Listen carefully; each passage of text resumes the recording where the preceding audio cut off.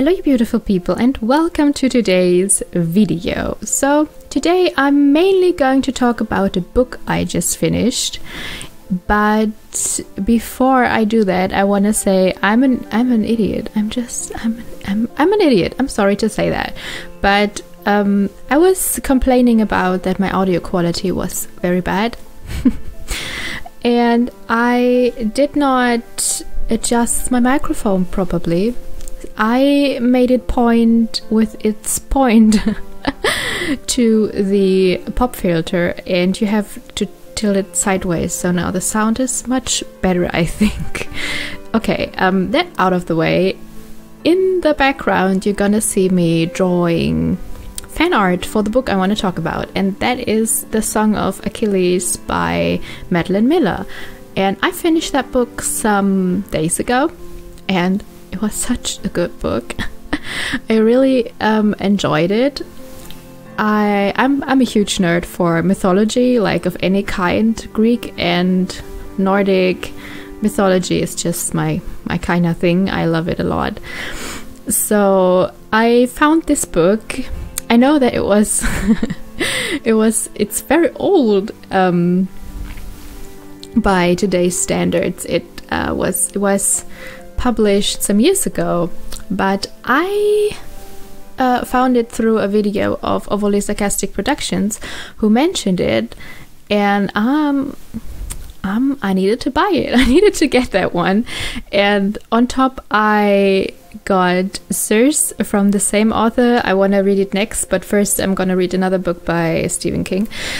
So The Song of Achilles is what I wanted to talk about, and it was very pleasant to have a book that was kind of a short read. It has only about 300 and a few more than 350 pages, and was very pleasant to have something that was not that drawn out. After I finished reading Stephen King's It, which has over 1,000 pages, and yeah, that was nice. And okay, I'm giving you a brief summary, and I'm trying not to. If anyone has not read it, I'm gonna try and not give you too many spoilers, but be warned, I may accidentally spoil it. So yeah, I'm trying my best to not do that. So this song revolves this book, The Song of Achilles, revolves around Patroclus, who was a partner of Achilles, and I wanted to say partner in crime, but that's not accurate. Yeah, it's told from his perspective, and it starts with the two being very young and how they met. And okay, I'm gonna give you a little spoiler for the beginning, because I don't know if it's a spoiler really, but it happens in the first pages. So how they meet is Patroclus is a prince, and his father is not fond of him. He's not treating him very well. So one day Patroclus, there's another boy, and he accidentally kills this boy, and this is why he has to go to exile, because that's how he's punished. That's what the family of the boy wants, so if I remember correctly. And he gets sent to Achilles' father, and he gets trained with a lot of other boys that he has in his, is it called castle? I don't know. In his fortress? No, where he lives. It's a lot of boys that he trains to work for him and fight for him later on in life. And he meets Achilles, and Achilles likes him a lot, and they are like 12 or 13, I think. And no, younger, I think. And yeah, they come to like each other, and they grow up together, and you know, stuff goes down, and it's just, they are one of my mythological OTPs. I always kind of love those two together, and I think the way that Madeline Miller portrays these two as the very different characters they are is just amazing. And I really love how she portrays a lot of other characters in this myth. And you know, there's a lot of people who work with these mythological texts and stuff, and they are very, very sure that Achilles and Patroclus have been straight-washed over the years, and that they were really meant to be partners. And yeah, it's a very healthy relationship, I think, that is portrayed in the book. Like, even if there are obstacles, you have never really a lot of doubt that these two have a strong bond. Like, you know what I mean? A lot of times when you have like these LGBTQ plus friendly books that portray these kind of relationships, you often have a lot of angst, like when one partner doesn't know, and you know, there's not really much of that. They are a couple, and there's not really much to say about that. So I'm really, really, really looking forward to reading Circe once I finish the one I'm reading right now. And it's I really love this writing style, and the way she also portrayed Odysseus was like, I love him so much. He's amazing. I don't know, I just would like to have the Odyssey written by her, and just I would read the shit out of that. So yeah. Okay, let's talk about the art I did for this video. I just want to lay it in front of me so I can look at it, because I'm recording this apart from the painting I did, because if I'm making a speed paint out of things, I can't record it simultaneously, yes, with the voiceover in my software, because my computer can't take that. So I drew Patroclus and Achilles for this video, and I struggled a bit with the composition, what I wanted to do and stuff like that, but I think it turned out pretty fine. If you've watched my previous sketchbook tours, you know that I struggled a bit with my style, and I'm kind of adapting to a mixture of the one I have developed and the one I had before art school, so I tried to work with that.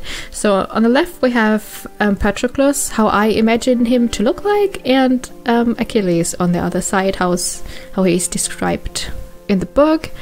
And yeah, I have a lot of watercolors in this video, and the reason why there are so many boxes of watercolors is that these are the ones my wife makes herself, and we here's a little advertisement, we sell them on Etsy. And yeah, I wanted to use them in a whole painting, because I haven't done that very often, because I don't do that many finished paintings these days.